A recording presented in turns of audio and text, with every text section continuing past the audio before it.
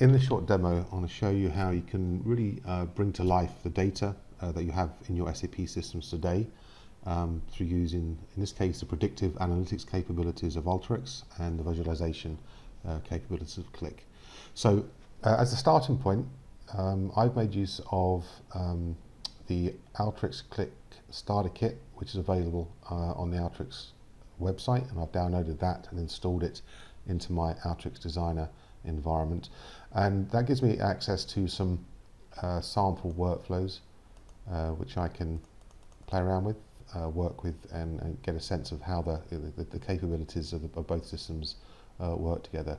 In this case, I've chosen this one here, the Predictive Analytics Market Basket Analysis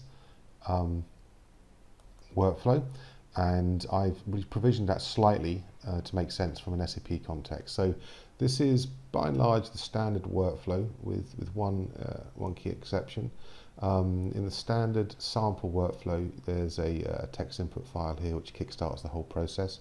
I've decided to replace that and make use of our Alteryx connector for SAP, and specifically the table connector tool to take data directly from an SAP system and then feed it into Alteryx, and then ultimately the visualization of that output in Qlik.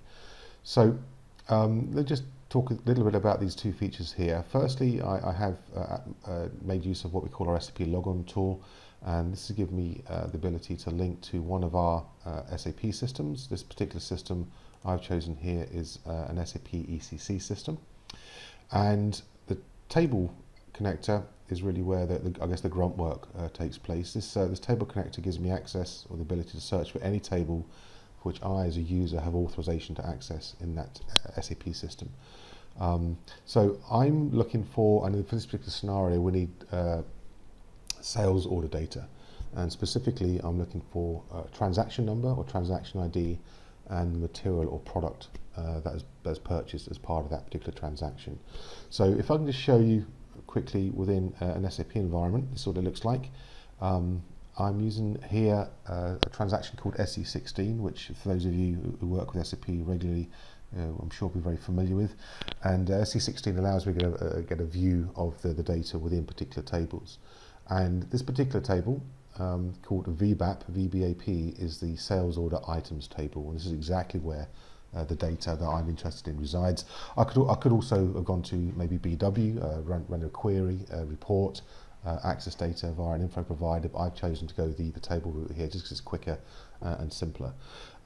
Within this table, I'm interested in three fields really for our purposes. This first field here, the VBELN field, this is the document number or transaction ID field.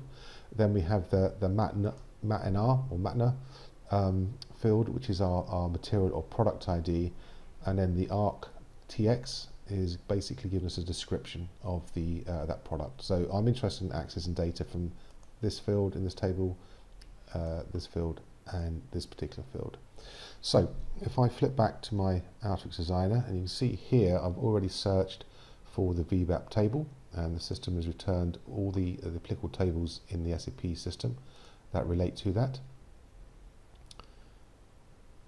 Okay, and it's also returned for me all the various fields available in that table. So this has been read in real time, and what I can do here is I'm just going to identify the different the fields I'm interested in. So I'm interested in the sales document field, I'm interested in material number or ID, and I'm also interested in the description. Okay, so that marries up with the three fields I highlighted here, 1, 2, and 3. Okay. All right. I then created a link into the market basket analysis tool, and I've simply mapped the fields from my SAP system and my SAP table, one against the transaction key field, which this particular workflow requires, and the other I've chosen to use the description of the material here rather than the number, just because the output looks a little bit more meaningful. The other fields and settings I've left as is. Okay, so I've accepted whatever that sample workflow is dictated. I've then just executed the workflow. The system's worked its magic, gone through the various steps here, and one of the things I can see is using the browse tool. Here I can see the data that I've selected or that's been pulled out from my SAP ECC system.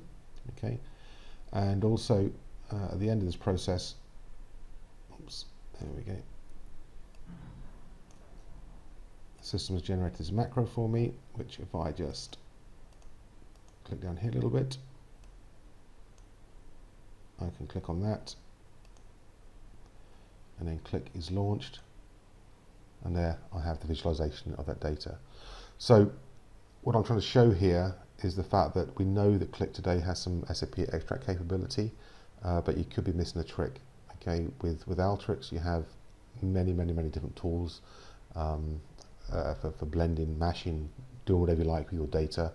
And with our Alteryx connector for SAP, bringing that data from an SAP environment, be it BW or any of the business suite applications, into Alteryx, making use of those Alteryx tools and then exposing that data to Qlik for visualization is very simple. If this is something that's of interest to you, the easiest way to do it, give it a try, is to come to our DVW Analytics website and request a free trial. Thanks.